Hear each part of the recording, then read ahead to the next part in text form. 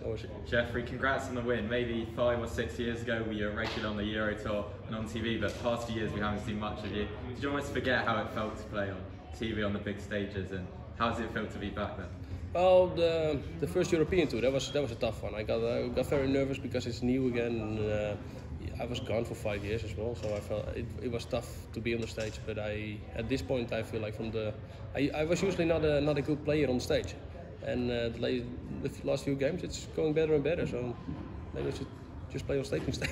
Yeah, and with this great form, I'm assuming you're going to Q still. If you do get that tour card, will you be able to play on the tour next year because the midweek pro tours are coming? Do you still work in Sweden, and how would that work? I'm definitely going to play the pro tour, and I need to figure out a way. But my work is they're quite good for me. So they feel like for me, if you go for sport, you can take free whenever you want. So that they just want to know in advance, so I can combine it, or maybe take some time off. Yeah, and on social media we can see your fitness has improved a lot. Do you think that's helped you become a better darts player? Yeah, I think so. When you feel good, you play good, I would say. But I kind of need to get back on a diet again. It feels like. And yeah, finally, darts in Sweden. How is it? And would you like to try and break into that World Cup team potentially? We saw them have a good run this year. Do you think we can see you there next year? Well, if I get a tour card, then it's almost guaranteed that I will play. But it was never my goal to play for Sweden from the moment that I moved there. All right, thank you, well done. Why did you start for Sweden now? How did it come to that change? One more time. Why do you start for Sweden now?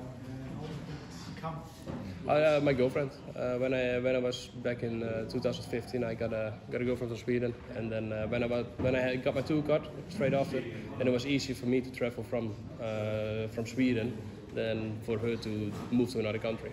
Okay. So I just went that way, and I never went back. Okay. Yeah. Do you see other advantages now that you start for Sweden? Qualifying for a certain tournament? I wouldn't say advantages, because you still need to play good. It's a tough competition, the PDC Nordic Baltic. People might think but you go there and you qualify mainly, so it's an easier competition, but it's not easy at all.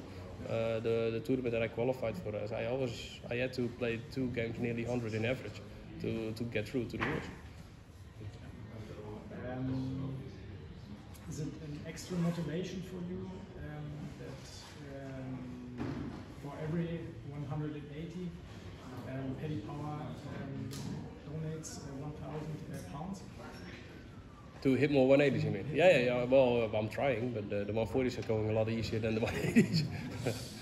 Does it play any role in your head when you're on stage? No, it doesn't. I want to win my game, and that's the most thing. Even if my first 2 darts are on the triple 20, and I feel like from that they can drop out, I'm not going to try to hit a 180 just because they're sponsoring money. Because it could happen to be a 0 and you can lose the leg. So I definitely want to win the leg. But I do think it's a great thing, and I will try to hit as many 180s as I can, of course. So. Thank you. Yeah, that was it.